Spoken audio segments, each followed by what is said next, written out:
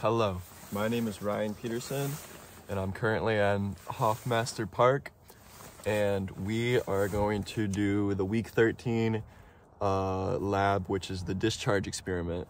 So the supplies I need for this would be a stopwatch, which I'll be using my phone, a calculator to do the stuff later, which I'm not going to worry about until I'm back in my apartment. You need a tennis ball.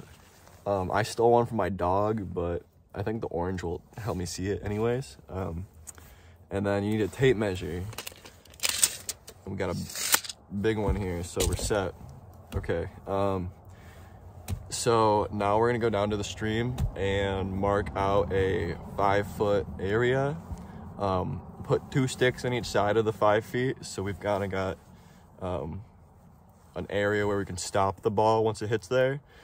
And then I'm gonna be doing every foot across, like widthwise, we're going to drop one and then measure that. So let's go down to the stream and get started. So here's my stream that I will be testing. There is a bunch of little dams just from the debris buildup. So I just picked this area, which has some pretty good flow.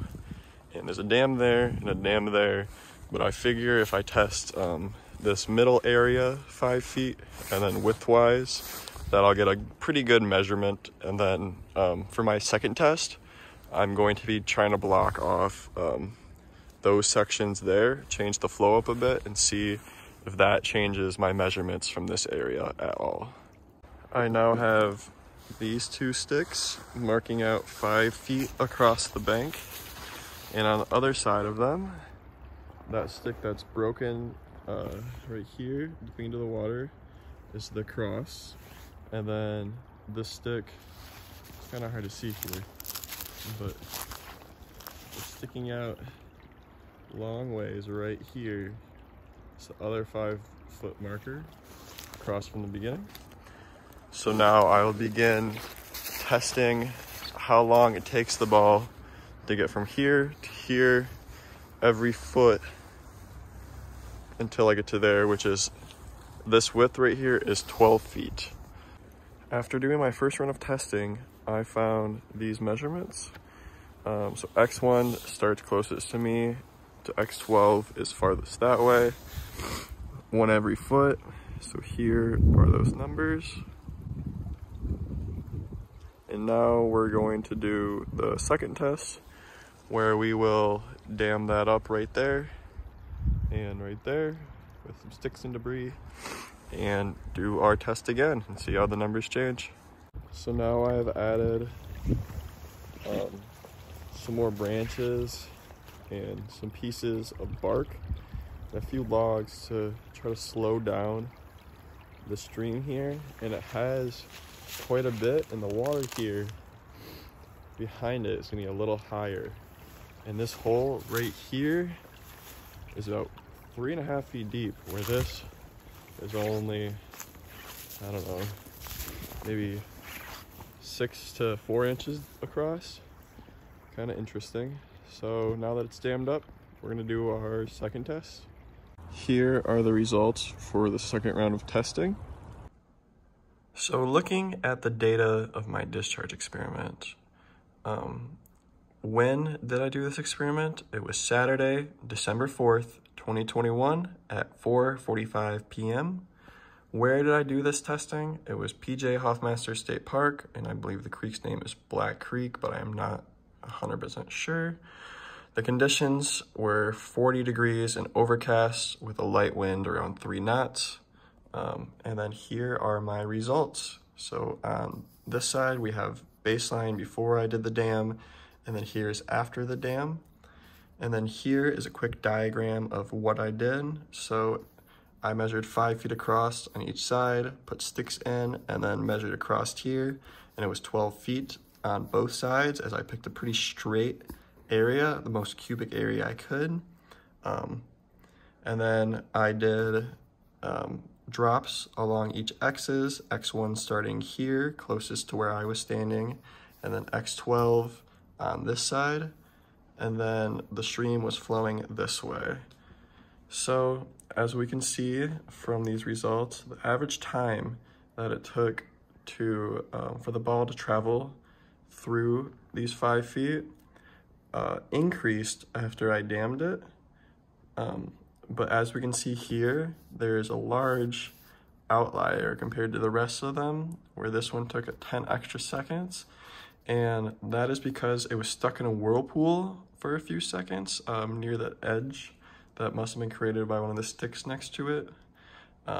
And then I did the calculations of if this outlier was closer to this one. And then, so I just subtracted 10 from it just to see, and I found that it was 9.77, not V, but total average time, which would be actually less time than this one, which wouldn't make sense. So I'm going to say from this data that the total discharge doesn't really change from a dam, as I can see here that yes, it did slow down, but if I take this outlier out, it says that it's actually speeding up. So I'm not too sure that the dam really did anything. So something I did do is I forgot to measure the depth at each point, which I know is a big mistake, but I figured it out when I got home, and it's right when I got back, it was pitch black out pretty much. So there's no time to do it now, and I don't have time tomorrow, so I assumed the average depth would be 5 inches.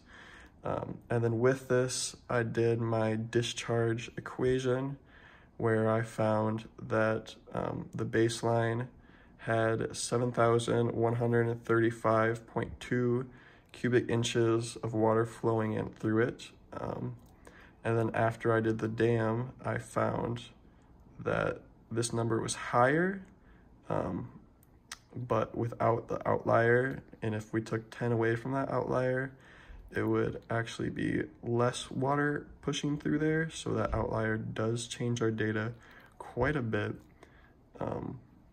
So I would say,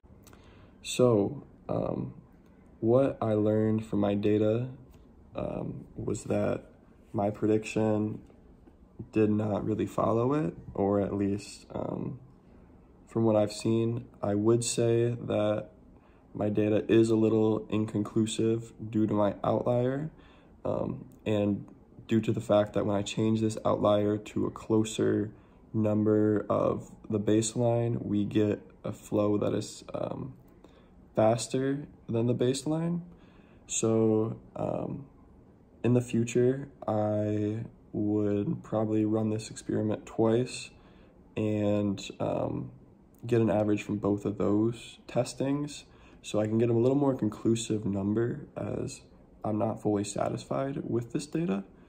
But other than that, I would say that this experiment's pretty fun, and my data was not really what I expected. I expected to see a bit more of a drop from my prediction, but it was still fun to do and cool to see. So thank you all for watching.